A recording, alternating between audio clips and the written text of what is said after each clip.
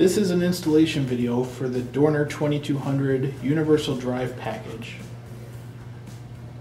Included in the kit is a partially assembled gear motor and mount package, the mount adapter plate, the upper guard assembly, a 22 tooth pulley, a plastic plug, and a variety of screws needed to mount the package. To install this, you will need a 2.5mm Allen wrench, a 4mm Allen wrench, and a 5mm Allen wrench. The first step is to install the motor mounting adapter plate.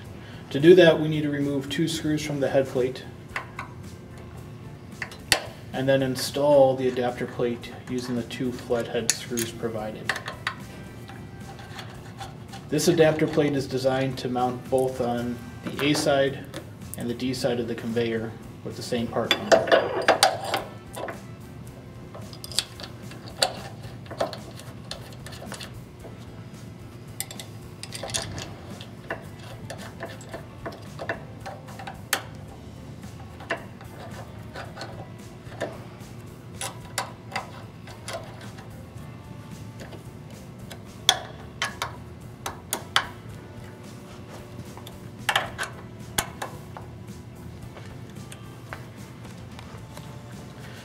Next, we want to position the pulley inside the mount package. The timing belt simply slides off to the side and the pulley slides in.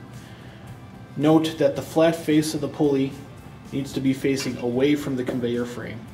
Here we are mounting the motor in an inboard configuration on the A side. Then you slide on the mount package and the pulley onto the conveyor shaft. Next, we install the positioning screw in the round hole on the back plate of the mounting package. The positioning screw location is determined by mount package orientation, seen on page 11 of the technical publication.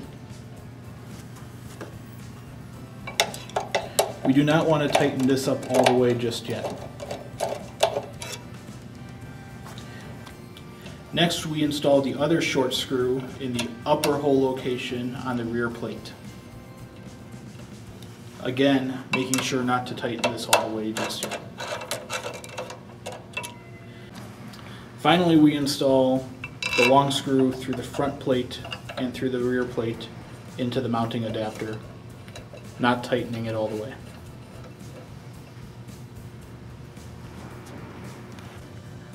With it tensioned loose, push the pulley back against the back plate and then lower the motor or rotate the motor to its initial tension set.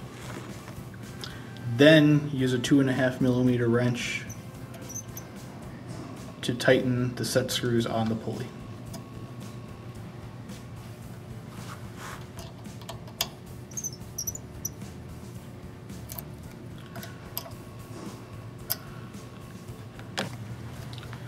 While motor is rotated to maintain tension on the timing belt, tighten the 2 screws on the rear plate.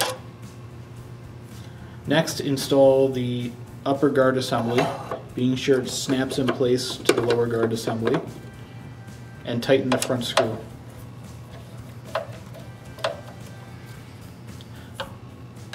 Finally, install the plastic plug into the front of the mount package.